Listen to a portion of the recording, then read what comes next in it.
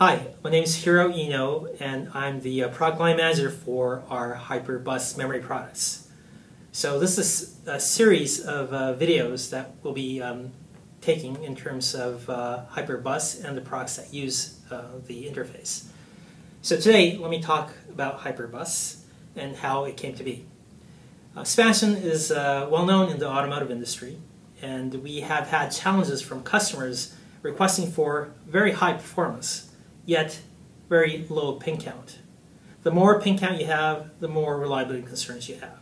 So the challenge that was given to us by our customers was that we want a very high performance product with minimal pin count. And that's how HyperBus came to be. It's a very novel solution. It's a very fast and general purpose solution, and you'll see from now. So this is a block diagram of the HyperBus interface. We see on the left-hand side is a memory device. It could be a memory or peripheral. As I mentioned earlier, it's a general purpose bus, so it doesn't have to be a memory. It could be any other kind of peripheral that wants to attach to it. On the right-hand side, you see a system on chip or a microcontroller, essentially the host. So the HyperBus interface consists of 12 pins, and it has a chip select from the top, 8-bit I/O bus, a differential clock, and a Read Data Strobe. So the 8-bit I/O bus runs up to 166 megahertz at DDR. And the RDS, it stands for Read Data Strobe. This allows the host to capture data in an accurate fashion. So this is an output signal coming from the memory to the host. So again, it's 1, 9, 10, 11, 12. 12-pin bus to transact data. And let me talk about the benefits of the HyperBus. What you see here on the x-axis is a category of devices that are in the market today. On the y-axis, you see the throughput of these devices in megabyte per second.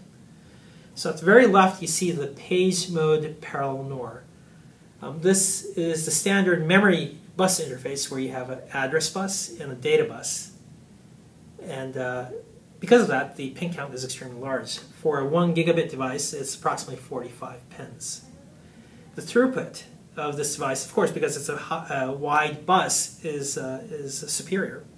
So for a expansion device, it goes up to 96 megabyte per second. We see next to the SPI device, this is a single channel SPI device. It consists of 4 pins for transactions. So the pin count is low, however the performance is low as well. It's in the order of 10 megabyte per second. The ordinary DDR quad SPI that exists today in the market is now 6 pins. You have 4 channels of SPI and goes up to 66 megabyte per second, or somewhere in that range. For expansion's DDR quad SPI with the daylight earning pattern feature, it can go up to 80 megabyte per second. You see at the very right, this is the HyperBus interface. And compared to all the other solutions, you can see it's extremely fast. It goes up to 333 megabyte per second with only an incremental increase in pin count. With only 12 pins, you can attain 5 times the performance of a regular quad SPI device. So in the next video, we'll talk about HyperFlash, which uses the HyperBus interface.